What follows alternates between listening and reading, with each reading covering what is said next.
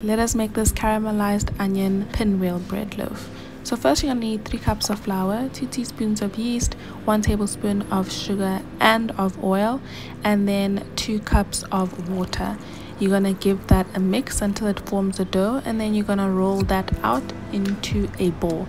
Let that rest in a warm spot for about an hour until it doubles in size, and then melt some butter and add in your spices to temper them. Then you're going to add in your onions. You're going to add some salt at every stage, and then add cabbage, some sugar, and let that caramelize on low.